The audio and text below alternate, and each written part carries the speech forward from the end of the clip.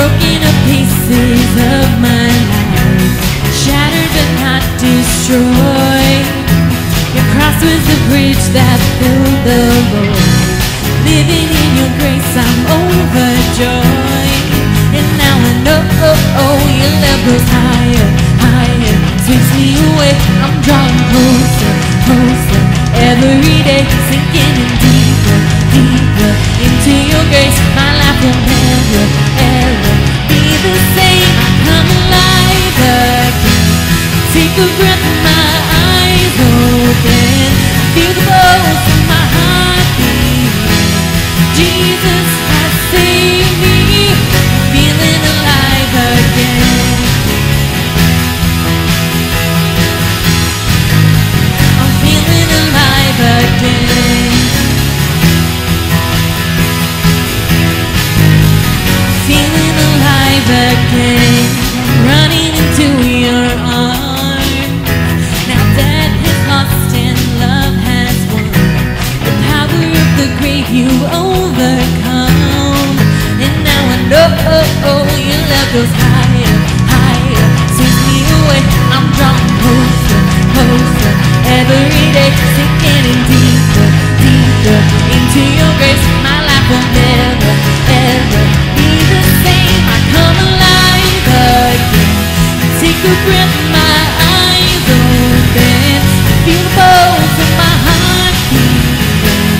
Jesus has saved me. I'm feeling alive again. I'm feeling alive again. I'm feeling alive again.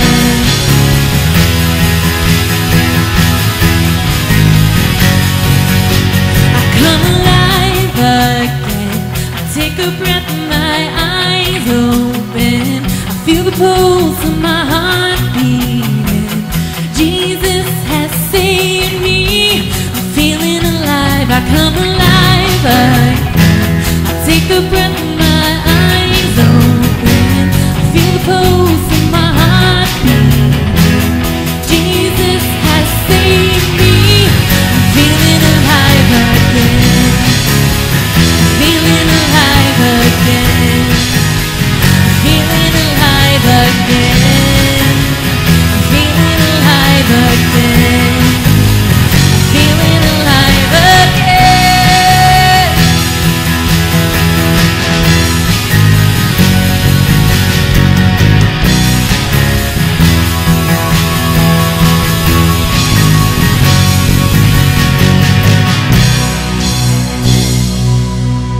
Well, good morning, and thank you guys for joining us for this online experience. We're so glad that you took a few minutes out of your day to celebrate with us. I wanted to pause before we keep the service going this morning and just recognize that going through all this has begun to take its toll on our mental health. I know even the strongest of us out there, we would say, you know what, we've reached the point where there's some hope that things are opening up again, but it has just begun to grind on us. So I just want to recognize that mental health is real and realize that mental health for many of us has taken a significant hit during this time. And so I just wanted to give you some encouragement before we keep going this morning with this. This is what the Apostle Paul writes in Philippians 4:8.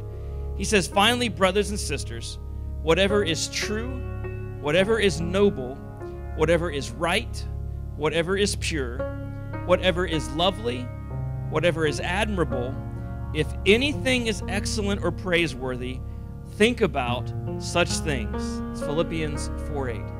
I would encourage you guys to maybe look that verse up and to write it on a 3x5 card and put it somewhere where you can see it during the next few weeks, because you're going to need to think about those things. You're going to need to focus on what is praiseworthy and excellent. You're going to need to think about those to be able to combat the negative thoughts that you're going to be feeling as we continue through this grind.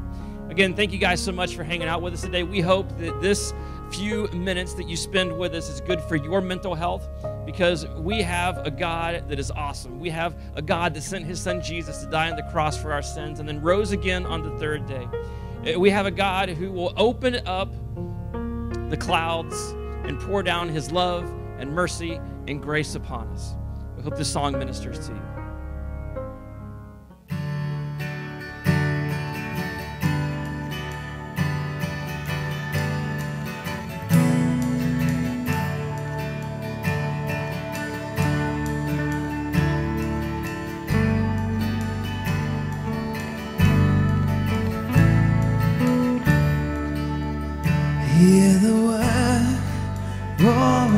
thunder with a new future to tell. For the dry season is over, there is a cloud beginning to swell.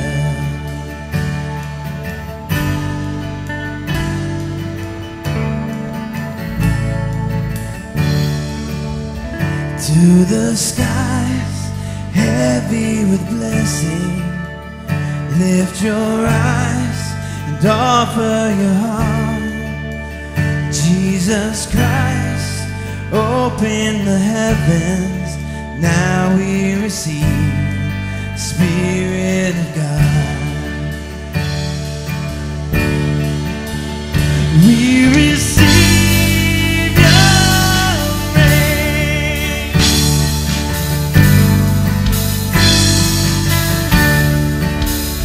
We receive your rain.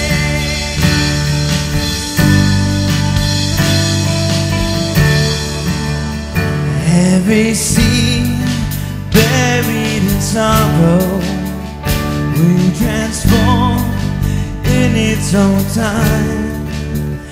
You are Lord, Lord of the harvest, calling a home now to arise. We receive your rain.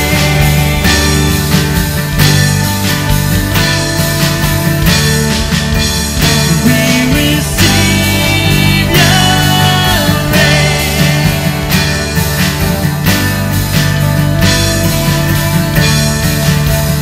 We receive your rain.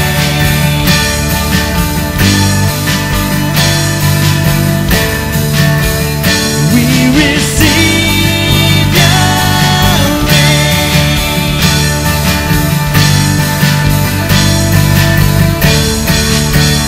Like a flood, like a flood, we receive your love when you come. Like a flood, like a flood, we receive your love when you come. Like a flood, like a flood, we receive your love when you come. Like a flood, like a flood, like a flood, we receive your love.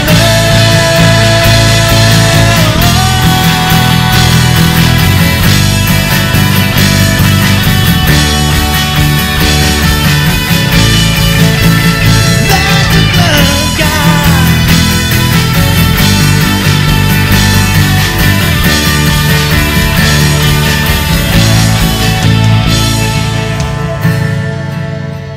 And with great anticipation, we await the promise to come. Everything that you have spoken will come to pass. Let it be done.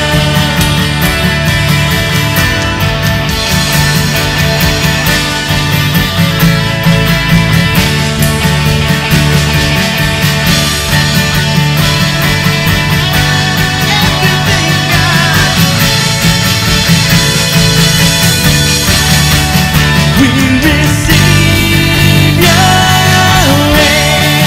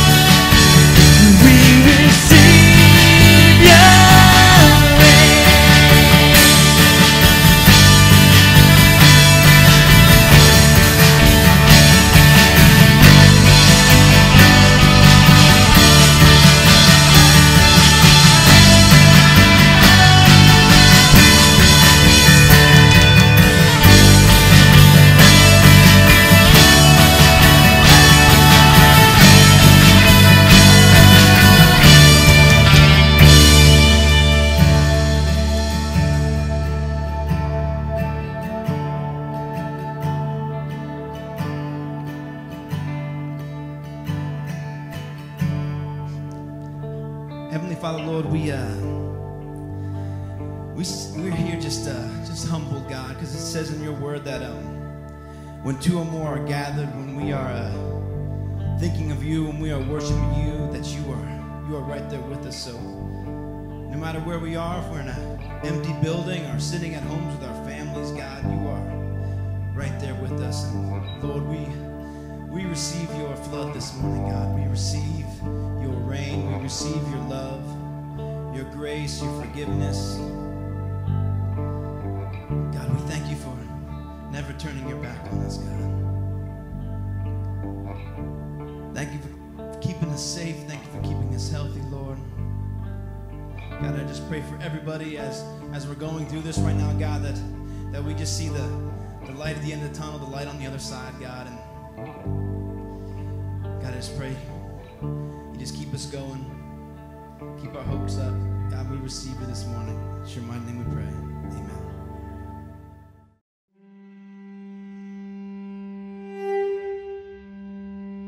Apa, selach, ekthon la nekruch, macheman palalem.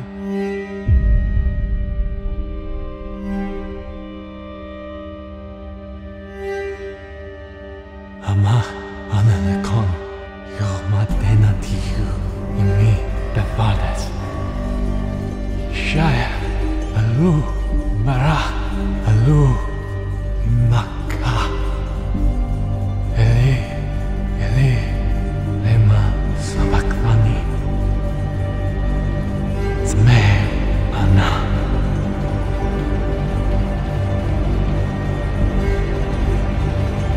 Tetelestai.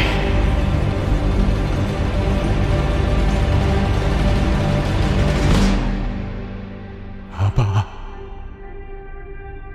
beatacha, Natan, Ana, Roke.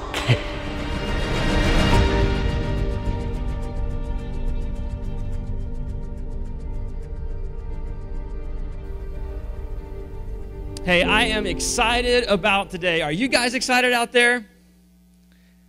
I'm just going to assume that was an enthusiastic yes. We are continuing our series simply called VII, where we are rewinding from the resurrection and going through the 7 statements that Jesus made while he hung on the cross. Today we're looking at the 4th statement in the 3rd installment. Now, before you shut this off and frantically go looking for the 3rd statement, how did I miss it? Let me explain what's going on. Yes, this is the 3rd part of the series, and we're looking at the 4th statement that Jesus made while he hung on the cross. Because the 3rd statement that Jesus made had to do with his mama, had to do with his mother. And since this statement is since this series is going to be continuing on until Mother's Day, I thought it would be appropriate to take the statement that Jesus made to his mom and turn that into a Mother's Day message. So with your permission, we're going to mix the order up just a little bit, going to get a little crazy, all you OCD people. I'm sorry about that, but we're going to be looking at the 4th statement in the 3rd part of this series. And maybe, everyone say maybe. Oh, come on, let me hear you. Maybe we'll be able to be live together again on Mother's Day. Stay tuned, and we'll see if that becomes a reality. Hey, if you have a Bible with you today, we're going to be in Mark chapter 15. Mark chapter 15. If you don't have a Bible anywhere in your house or you're watching this on your phone, we'll put all of the verses magically somewhere about right here, and you guys can follow along in just a minute. While you're looking for Mark 15, I want to tell you about the most important day in the ancient Jewish calendar. Now stick with me. This is going to go somewhere. The most important day in the ancient Jewish calendar was a day called Yom Kippur, also known as the Day of Atonement. In Leviticus 16, God gave Moses very detailed instructions for the people of how to celebrate this most important day on the calendar.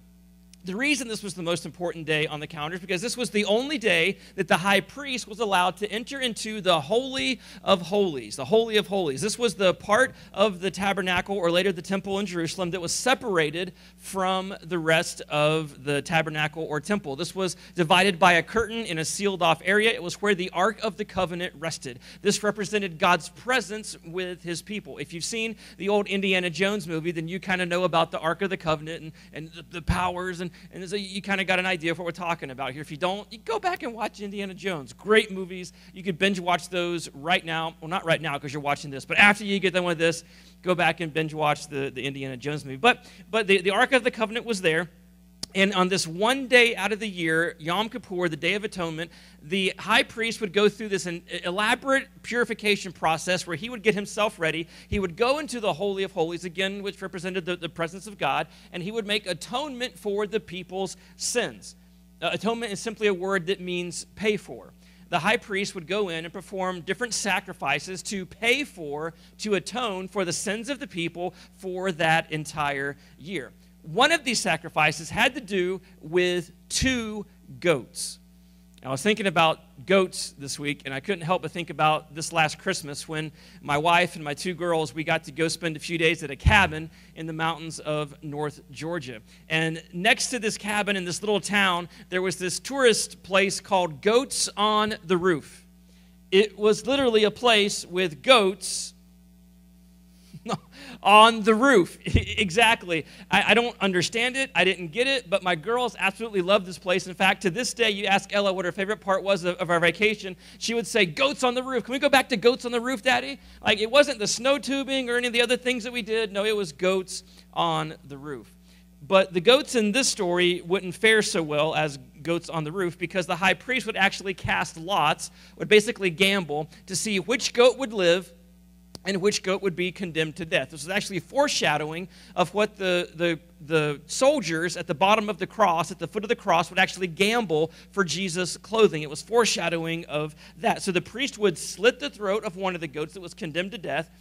A little graphic. He would then take the blood and put that on the mercy seat, which was the top of the Ark of the Covenant. This symbolized God's throne in heaven. The wages of sin is death. The only way that sin can be forgiven is if blood is spilt. And so the blood would be spilt and put on the mercy seat. After the priest had made the atonement, he would leave the Holy of Holies with his hands still dripping with blood. And he would take the bloody hands and wrap them around and cover the head of the goat that was deemed to live. They would then take this goat that had the sins of the people covering its head. They would take it out to the edge of the city and release it out into the wilderness, never to be seen from again. Now, Jeopardy question real quick, okay? Does anyone know what the name of the goat was? Any guesses? If you said scapegoat, you're exactly right. This is where we get the phrase from. That even though the people did the crime, God made the animals do the time.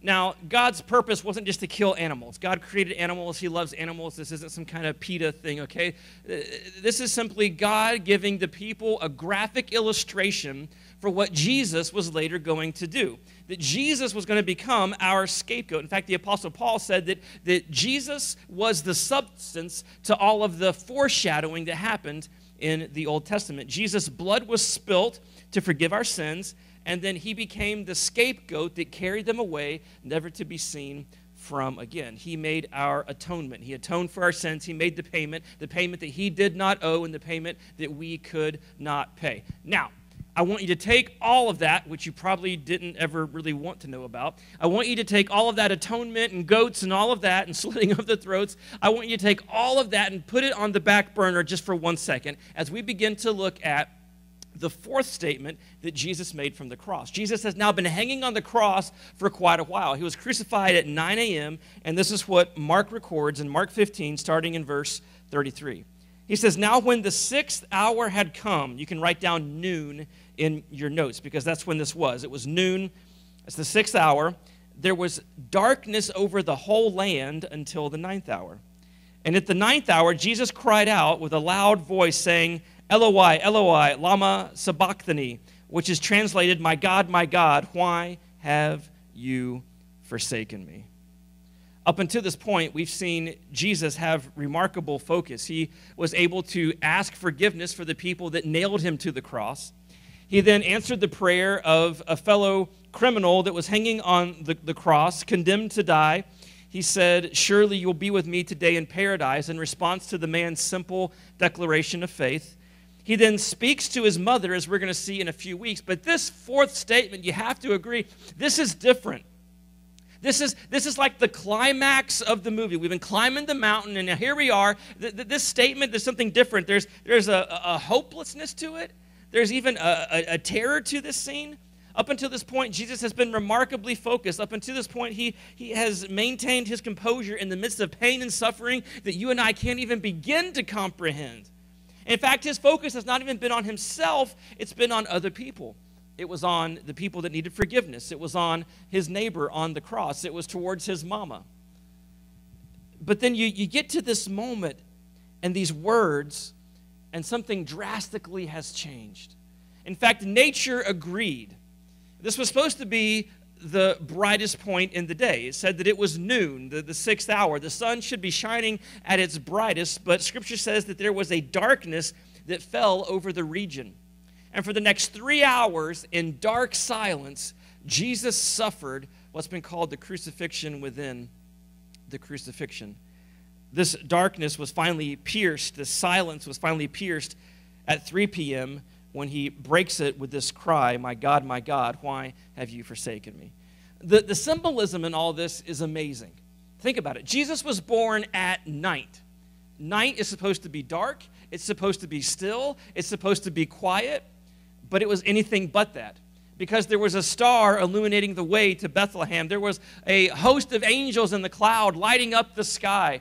Instead of silence, there was the angels' chorus singing about the Christ child that had been born. Now contrast that with Jesus' death. It was supposed to be the brightest part of the day, but yet it was the darkest part of the day. There should have been a hustle and bustle, and yet there was silence. Why? Because Jesus came to chase away the darkness, but it cost him his own light, to extinguish his own light, to be able to do that. You see, Jesus defeated death by actually dying. There's lots of terms that the Bible uses to describe what we would call hell. One of these terms that's used frequently is the outer darkness. Jesus was going through that at this moment. He was in the outer darkness. He was going through hell. He was having sin after sin after sin, the weight of the world laid upon his burning and battered shoulders. His Father was turning his back on him, rejecting him here in this moment. Again, theologians refer to this as the crucifixion within the crucifixion, because while the physical pain was unimaginable, the spiritual pain now was beyond anything that we could ever comprehend. The bloody hands of the high priest were being placed upon Jesus' head as the sins of the world were laying one after another upon him. Even though Jesus had never done anything wrong, Jesus was experiencing now, during this 3-hour period, Jesus was experiencing what it was like if he had committed every single sin in the history of the earth. His Father began to turn his back and to reject him and to no longer look at him. His blood was spilled. He carried away our sin, never to be seen again. And it was as if creation couldn't even look upon this horrific scene. And so darkness covered the region for this 3-hour period. All throughout the Old Testament, God hinted to this moment. In Daniel chapter 9, it says this, verse 26, the Messiah will be cut off, talking about cut off from the Father, and have nothing. In Psalm 116, the disciples actually sang this song after the Lord's Supper because Jesus must have known verse 3 was coming. It says, the cords of death entangled me. The anguish of the grave came over me. I was overcome by distress and sorrow. The prophet Isaiah famously said in Isaiah 53, surely he took up our pain and bore our suffering. Yet we considered him punished by God, stricken by him, and afflicted. But he was pierced for our transgressions. He was crushed for our iniquities. The punishment that brought us peace was on him. By his wounds we are healed. The New Testament authors would come along and echo what the Old Testament authors had been saying, what God had been pointing to for thousands of years. In Galatians 3, it says, but Christ has rescued us from the curse pronounced by the law. When he hung on the cross, he took upon himself the curse for our wrongdoing. For it is written in the Scriptures, cursed is everyone who is hung on a tree. Peter says it this way, 1 Peter 2:24, he personally carried our sins in his body on the cross so that we can be dead to sin and live for what is right. By his wounds, we are healed. It was these moments that I would argue that Jesus dreaded the most. He was perfectly human, and also perfectly God. So I don't think he was looking forward to the physical pain, but I don't think that even compared to what he was dreading the most. I think he dreaded the spiritual aspect of this more than anything. In fact, 1 week before his crucifixion, in John chapter 12, he tells his disciples this. He says, "My soul is troubled. What should I say? Father, keep me from having to go through this." No. This is the very reason that I have come to this point in my life. Listen to me, the crucifixion within the crucifixion wasn't an afterthought. This was the mission. This was the plan for Jesus to become your scapegoat and mine. But listen to me, even though Jesus knew this, it tormented his soul. The night that he was arrested, where do we find Jesus? He was in the garden crying out to his heavenly Father saying, "God, if there is any other way, take this cup from me." He began to sweat drops of blood. Why? Because he was not only dreading the physical pain, but he was dreading the reality that his Father in heaven was going to reject him and to cut off relationship with him. Rejection was nothing new for Jesus, though. Jesus had been rejected his entire life. Joseph and Mary, there was no room for them in the end. No room for Jesus when he was born. Jesus' siblings rejected him. It wasn't until after the resurrection that his siblings began to realize who Jesus was. Jesus was rejected by his own people in his own town. He was rejected by the Jewish leaders of his day. They knew the prophecies and should have seen Jesus coming, but yet they rejected him. He was rejected and abandoned by his disciples when he needed them the most. He was betrayed by Judas, one of his disciples. His closest friend on earth, Peter, denied him 3 times. Jesus was familiar with rejection. He had been rejected at every step of the journey. But this rejection, there was something different about this rejection. This rejection seemed much more personal because in this moment, Jesus, for the first time in his life, felt what it was like to be separated from his heavenly Father. Jesus, for the first time, realized what we have realized, what it feels like to be cut off from Eden. In that moment, for the first time in history, God the Father and God the Son were separated. And so Jesus calls out, he cries out from the cross. He says, my God, why have you forsaken me?" John Stott was an Anglican priest and theologian, one of the influential leaders of the evangelical movement. He said this, he said, "Our sins blotted out the sunshine of his Father's face. Look at these hours on the cross, and you are looking into hell, darkness, loneliness, and abandonment by God." Jesus experienced darkness so that we could receive the light. Jesus experienced abandonment so that we never had to be abandoned. Jesus experienced distance so that we could draw near. Jesus went to hell so that we could go to heaven. Jesus died so that we could live. And the crazy thing about all this, the most remarkable thing about all of this, is that even though Jesus hated talking about it, he hated to think about it. Even though Jesus, the night of his arrest, was in the garden praying, "Father, if there's any other way, take this cup from me," which should tell us everything that we need to know right there. If there was any other way, certainly the Father would have said, "Okay, we can do this." People today think that we don't need Jesus. That all that God cares about is if we're a good person, if we're a good moral person and look after other people. Jesus isn't the only way. But listen to me. Think about that. Don't you think that if there was any other way, that when his son was on his knees crying out to him and bleeding drops of blood saying, "God, if there's any other way," don't you think in that moment the Father would have looked down upon his son in whom he loved and would have said, "You know what, son, you've been faithful up until this point. We can just tell them to be good. Yeah, we can just tell them to be good and that'll be enough." No, God didn't say that because there was no other way. This was it. Jesus was the only hope. Jesus was the only plan. And the most amazing thing about this is Jesus knew it all, and he was willing to go through it for you and willing to go through it for me. Hebrews 12:2 says this, "Because of the joy awaiting him, he endured the cross, disregarding its shame."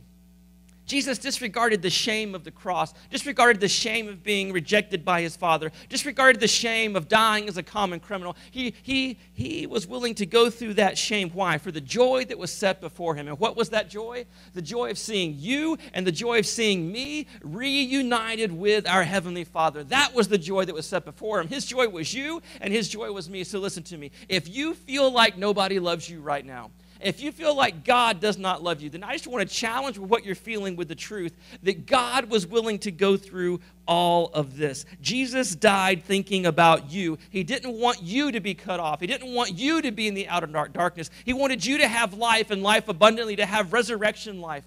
That's what he wanted. He loves you. The supreme moment of suffering here that we see was also the supreme moment of achievement. Just like a flower being crushed to reveal its scent. So Jesus, taking upon the sins of the world into his heart, brought salvation to the world. But unlike the goat that got his neck slit and the goat that was chased out of the city, never to be seen from again, unlike those two stories, this wasn't the end of the story, was it? Yeah, we just celebrated this. We celebrate this every Sunday, that Jesus didn't stay in the ground.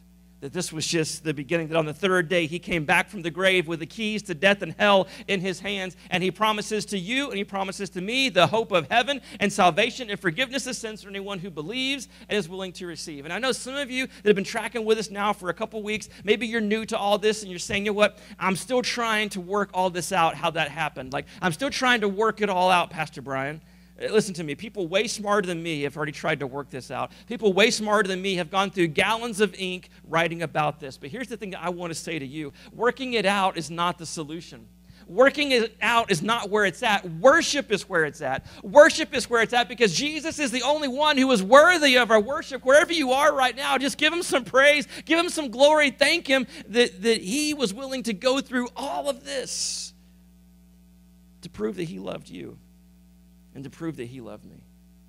So here's what I want to do in the time that we have left. I want to do the same thing we've done every single week as we've looked at these scenes and tried to understand these scenes as best we can. I want to pull some takeaway truths out of this. We need to know what we need to know and what we need to do. So if you want to take some notes, grab some paper, open a new note on your phone, and write this first one down. Scripture in his heart gave him traction in his grief. Did you write that down? The Scripture in his heart gave him traction in his grief. What do I mean by traction? Well, traction is firm footing.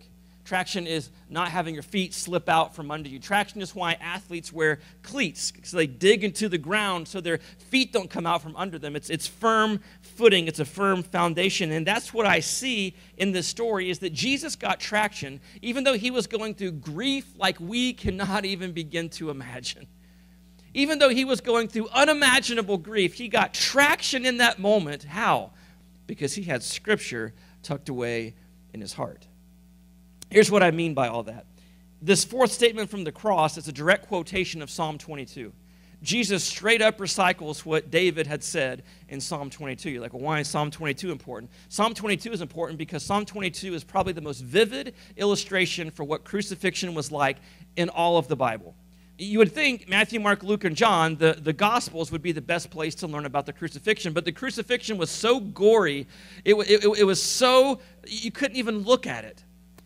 All the New Testament authors could bring themselves to do was to write, and they crucified him. No, if you want to learn about the crucifixion, you have to go to Psalm 22 or places like Isaiah 53. In fact, I would encourage you to read Psalm 22 this week. It's an amazing text. Psalm 22. In Psalm 22, the amazing thing about it is that this was 1,000 years before Jesus and 600 years before crucifixion had ever been invented. This is important for this reason. Not only was it the confirmation and the fulfillment of prophecy, this is also a clue what you and I are supposed to do when our lives are on fire.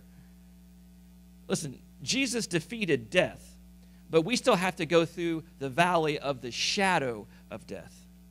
You see, Jesus defeated the substance, so that all we have to deal with is the shadow. Jesus dealt with the real thing. We deal with the shadow of it. But let's be honest, the shadow of death is scary. We're dealing with that right now. The shadow of death, it hurts. it breeds uncertainty. So what we learn from Jesus is that when God's word is tucked deep inside our hearts, that when we go through times like this, that it will come up, that it will come out of our mouths, that it will spill out and give us comfort along the way. But not just any scripture, particularly worship, particularly praise. Do you know that Jesus quoted the Psalms more than any other book in the Bible? Why? Why did Jesus quote the Psalms more than any other book in the Bible? Because he knew that singing was our ticket through suffering. He knew there was power in praise. So if we want to be like Jesus, finding ourselves singing through the valleys, if we want to be like Jesus and find the words of God spilling out of our mouths and giving us perspective with the problems that we're facing, then we have to be like Jesus and hide God's word in our heart. We have to be doing that now. We have to be doing that on a daily basis. Why? Here's why. When Jesus was nailed to the cross, he did not have a fancy app on his iPhone where he could just kind of thumb through and find verses about suffering. Jesus wasn't flipping through the concordance of his Bible looking for, crucifixion, Psalm 22. David talks about crucifixion. No, Jesus was constantly reading the scriptures. Jesus was constantly memorizing God's word. We have this gap in understanding of Jesus from his childhood until he became an adult. There's this gap where we don't know much of what happened, but there is one scene where we're allowed to kind of peek over the hedge and look in. And the scene that we have is that Jesus was faithful to be in the house of God when the scriptures were taught. That Jesus wanted his roots to go down deep into God's word, to understand the scriptures all about them so that he would have traction, that God's word would come spilling out of his mouth when he faced problems and trials, that they would inform his perspective of what he was going through. If we want to get to a place where we walk by faith and not by sight like Jesus did, then we have to be tucking God's word down inside our heart. We have to be memorizing God's word, tucking it way down in there, in season and out of season. We got to be tucking it down in there as if our lives depended on it. Parents, listen to me real quick. If you only get your kids to church once a month or once every 6 weeks or only a few times a year, listen to me. And I'm not saying this to bash you. I'm saying this because I love you and care about you. If that's how often we're getting our kids to church, then what deposits are they missing in their souls that they're going to need for the trials and tribulations ahead of them? If for no other reason, plant your kids in the house of God so that when the storms come, when the trials come, God's word will spill out of their mouth and inform their perspective of the problem that they may be facing. That's the first thing. Second point is this. I see that Jesus, he overcame despair by rushing to God in it. He overcame despair by rushing to God in it. I want you to notice that in both of these themes are found in the text right here. He says, my God, that's overcoming his despair. What was his despair? He says, why have you forsaken me? Both of these themes are found in this one statement. There's the overcoming the despair, and then there's the despair. Why have you forsaken me? I find it fascinating that Jesus asked the question of why. Yes, he was fully God, but he was also fully man. And he did the same exact thing that you and I do when we go through trials and tribulations, when we go through unjust moments and go through sickness and go through pandemics and loss of work, loss of income. Jesus did what you and I do. He asked the question of why. God, if you're a God of love, why would you let this happen to me? God, where have you been? God, why don't you seem to be answering any of my questions? So Jesus, in the middle of the greatest despair that the world has ever known, he asked the question that we ask. He says, why? Why? But he didn't ask this just for his own benefit. He asked it for our benefit as well. It's the question that every single human heart has been burning with since sin entered our world. All of the things that we can't understand, all the questions that seem to be unanswered, Jesus asked why for us. But then he also modeled what you do with your why. And I want you to pay attention to this so carefully. If I've lost you, come back. Jesus modeled what we should do with our why. He says, my God, my God. He's refusing to let go of God. Do you see that? He's got a why. He's got questions. But he said, my God, my God. He is holding on to God. So in the middle of your despair, in the middle of your look for for work, in the middle of your health issues and your worries about your family and your despair and all of that, you got to hold on to God with both hands. You got to hold on with both hands. Jesus didn't just say, my God. He says, my God, my God. He was doubling down. He was holding on with both hands. He rushed to God in the middle of his despair, and in doing so, he overcame it and had triumph. And the same can be true of you, and the same can be true of me. He looked at his why, and he said, God, I don't understand the why. I don't understand the why, but I trust in you. I trust that you understand the why. I trust that you are still God. I trust that you are still the king and you are still on your throne. I know that many of you may be tempted right now in this moment to let go of God and to hold on to your why. You're tempted because of what you're going through, the despair, the pain, the hopelessness that you feel right now. You're tempted to hold on to your why and let go of God. But there's something that I need to tell you. God sent me to tell you that the why ain't your friend. Your why can't deliver you. Your why can't save you. Your why can't make all things work out for the good. That's why we have to hold on to God with both hands, especially in times like this. Prayer like this. God, I don't know what to do, but my eyes are on you.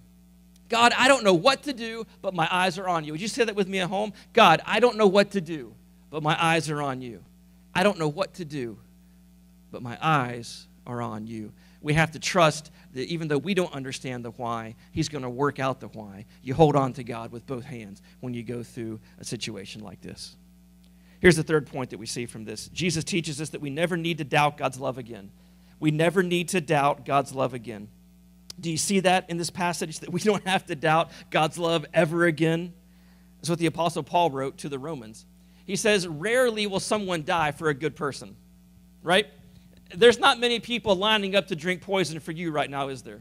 It's a pretty small list. In my life, maybe one, maybe two people might die for me. And that's Paul's point, that rarely will someone die even for a good person, but God demonstrates his love for us in this, that while we were what? While we were still sinners, Christ died for us. While we were still dead in our sin, he died for us, and now out of that death comes life and comes love.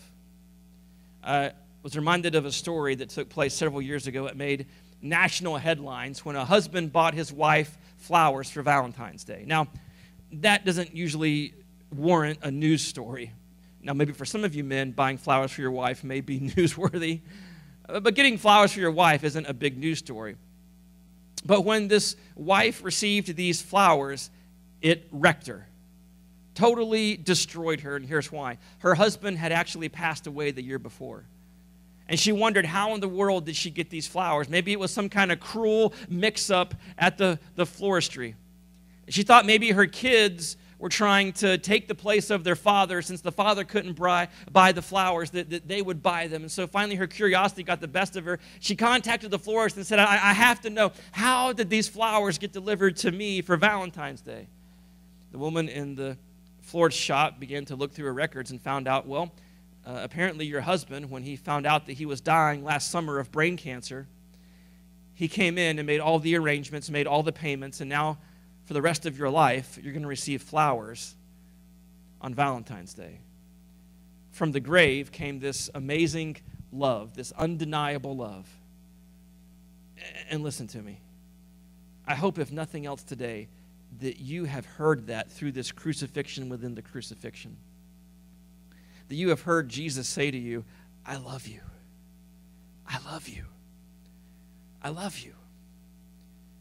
And look, I'm sorry for what you're going through right now, but I need you to know that I love you and that my love is greater than that thing. This is what Romans 8:32 says. Paul says, since he did not spare even his own son, but gave him up for us all, won't he also give us everything else?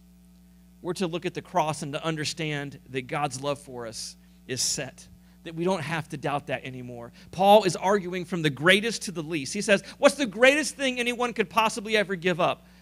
The answer, your kids. The most imaginable thing for most of us to ever sacrifice or to give up would be the life of one of our kids. And so Paul is saying, hey, if God was willing to give up the thing most precious to him, then won't he also give you all these other things? Won't he help you with your employment issue and your business issue and your health issue and your worry about your family? Listen to me. When you're tempted to let go of God because of some problem in your life, when you're tempted to let go of Him because of some problem in your life, you need to realize, and I need to realize, that that problem, as big as it is, isn't the biggest problem that you ever had. The biggest problem that you ever had and I ever had was the problem of sin, and God was willing to sacrifice and brutally murder and turn His back on His Son so that you and I could be saved and forgiven and set free. We think about the pain that Jesus went through. Think about the pain that the Father went through. Imagine as a parent looking down at your child and seeing someone crucify him to a tree. Imagine seeing them spit and mock and ram a spear into his side. Imagine watching your child gasping for air. And then knowing that while they went through this and needed you the most, that you had to turn your back on them. Friend, we never need to doubt the love of God again. God is for you. He is a good God. He loves you. He has plans and a purpose for you, and He's hoping that we just pray a big prayer in a time like this, an audacious prayer. He's saying, I already took care of the biggest need you had. Why don't you try me with some of these other things? We never need to doubt the love of God again. Here's the final lesson from this, and we'll be done. Write this down. We will not escape if we neglect salvation. We will not escape if we neglect salvation. We have something that no other religion has. We have a God that died for us and did everything for us. That's why there is no other name for which we are saved than the name of Jesus. Jesus isn't just the best way to heaven. Jesus is the only way to heaven. And so I want to be as clear as I possibly can before we wrap this up. Jesus is your only hope. That's it. Jesus is your only hope. There is no one else coming. There is no one else that can help. This is God's plan A, and there is no plan B. It is Jesus and Jesus alone. He is your only hope. To my point, Hebrews 2:3 says, so what makes us think we can escape if we ignore this great salvation that was first announced by the Lord Jesus Himself and then delivered to us by those who heard Him speak?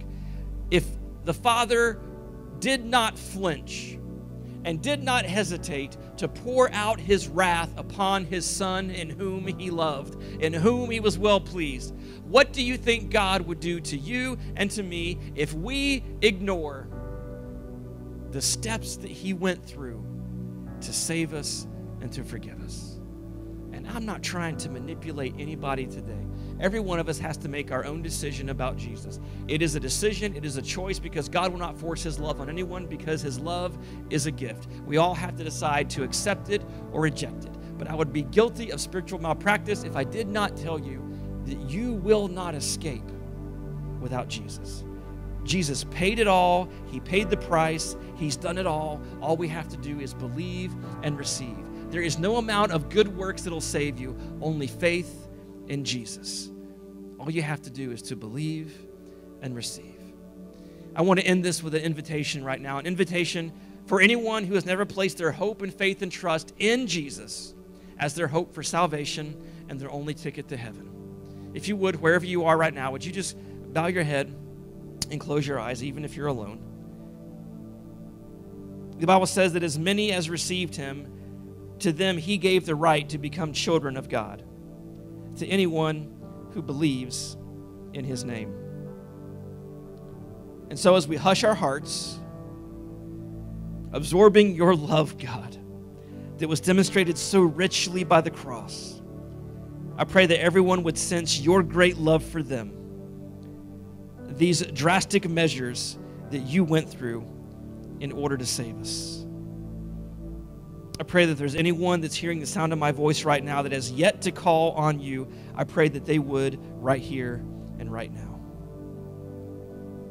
If you never had a moment in your life where you accepted Jesus, I just want to pray a simple prayer. You can pray in your heart and in your mind.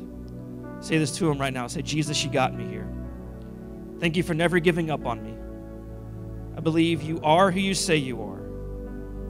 God's Son who died and rose again to pay for my sin and to give me new life. From this moment forward, I choose to place my faith and trust in you. I rest in the finished work of the cross alone and not in my effort. I invite you into my life to save me and to lead me and to change me and I believe you will because of Jesus. If you prayed that prayer this morning, that's the most important decision that you could ever make. It's why our church exists. It's the heartbeat behind our church. We want to do something for you if you prayed that prayer this morning. We would like to send you a Bible in the mail and a letter that outlines a little bit more of what it means to be a follower of Jesus. If you would like to receive that Bible, then all you have to do is just email me. My email address is Brian, B-R-I-A-N, at churchofthesuncoast.com. Brian, B-R-I-A-N, at churchofthesuncoast.com, and we'll make sure that you get a Bible and you get that letter. This Bible says there's a party going on in heaven whenever one person turns in faith to Jesus. You can't have a party without presents. So we just want to celebrate and send this to you. We're not going to bug you or invade your privacy. We just want to send you something discreetly in the mail, something that will help you take your next steps on this journey with Jesus.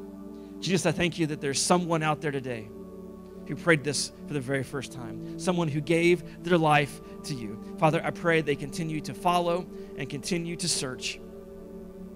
Thank you for what you've done in their life, and thank you for what you've done in all of our lives by sending Jesus to be our scapegoat, to pay the atonement, to pay the price for our sins. We love you, and we praise you. In your name we pray. Amen.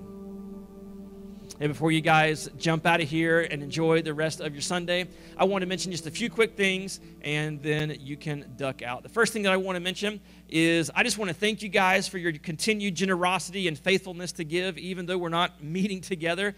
Because of your generosity, we have been able to meet every need that has been brought before us. I think that's amazing. Go God. You can give them some applause, clap, or something. So here's what I would encourage you to do. Would you possibly consider the stimulus check that most of us got as a part of the legislation that was passed?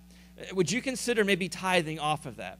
It's interesting, in the legislation, they actually made provision for most people when they changed the tax code a number of years ago. The standard deduction is like $24,000 or something like that. So most people never actually hit the standard deduction, so they don't have to itemize anymore. That includes people's charitable giving. But what they have done is they've allowed like a $320 allowance that you can actually itemize, which actually works out to be a tithe if you have a family of four. So I would encourage you, if you would like to put some of your stimulus money to good work, obviously I think it's going to help you, but if you would like it to help other people, consider giving right now. You can go to our website, churchofthesuncoast.com, click on the give button, and you can actually give right now. Second thing that I want to mention is we would love to have the opportunity to baptize you. We were scheduled to have baptisms in April. That didn't happen on our birthday. But we are going to be doing baptisms in May. We're not exactly sure the date yet. But if you have recently, maybe you've been tuning in, you've accepted Jesus, the very next step of obedience, your next step of faith is to get baptized. Baptized is simply an outward expression of an inward connection. You're letting everyone know that you have accepted Jesus as your Lord and as your Savior. And if you've done that recently, I can't think of a better way to ring in being back together again than to celebrate through baptism. If you would like to get baptized, again, you can email me. That's the easiest way right now, right? Just email me, Brian, B-R-I-A-N, at churchofthesuncoast.com, and we'd be happy to get you some information about baptism. Also, make sure you check out our live event, which takes place every Wednesday night at 7 p.m. It's a chance for me to share something serious. It's a chance for my girls to be goofy and Cheryl to try to keep the peace between us. But we're a ministry family. We want to minister in the best way we can right now. That's kind of what we've stumbled upon. So I encourage you to check in live Wednesday nights at 7 o'clock for our live event.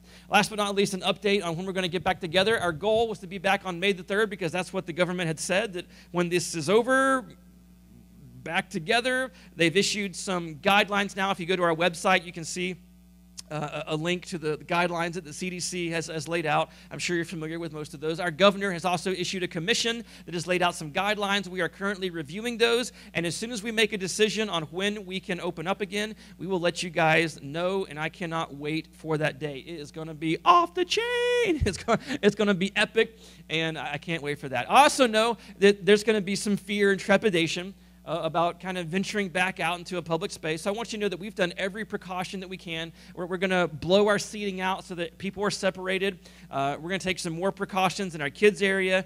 We probably won't have food and stuff from the cafe for the first few weeks. We're going to do everything we can to be safe. But I believe that when that day comes, I think we need to pack God's house and celebrate that God has brought us through this. His word said that we will be free, and we can celebrate that when we get back together. Guys, I love being your pastor. If I have not met you yet, I can't wait to meet you in person. Thanks for tuning in online, and we'll see you next Sunday for the next statement in 7. God bless you guys. See you then.